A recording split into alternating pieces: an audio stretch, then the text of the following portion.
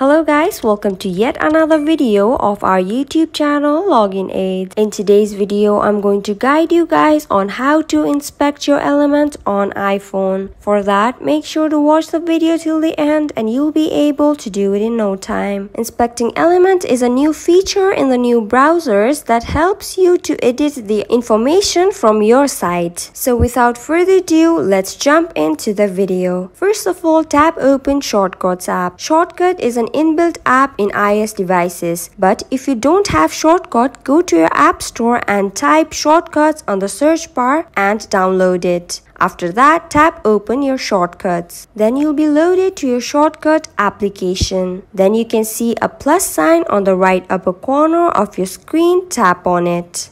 In this page interface, you can see Add Action option. Tap on it. In the search bar, type Share. Make sure you tap on Share and not on Share with Apps.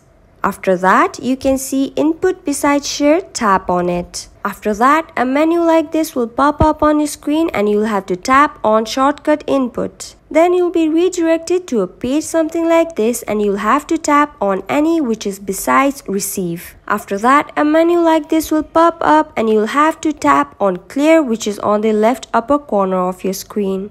After tapping on Clear, you'll have to see the Web option and toggle on Safari Web Pages option. Tap on Done. After that, you can see Nowhere besides Input From. Tap on it and toggle on the option of Show in Share Sheet. Then tap on Done.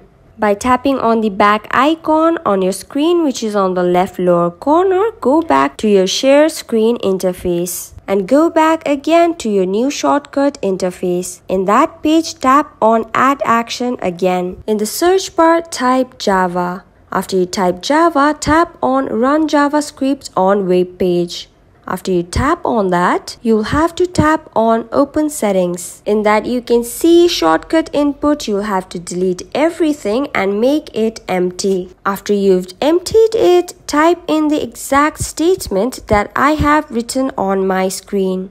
After that, tap on Done. Now go back to your home screen and tap on Safari and go to a website of your choice. In the bottom bar of your screen, you can see a share option in the middle. Tap on it. Then scroll down until you find Run JavaScript on Web Page. After you find it, tap on it and tap on Allow on the window that pops after that. Then go back to your web page by crossing the window. Then you'll be able to inspect the element on iPhone. So after you refresh it, it will be back to its original form because the edit is only from your side. So that's it for the video guys. I hope the video was informative. Don't forget to like, share and subscribe. Till then, keep watching.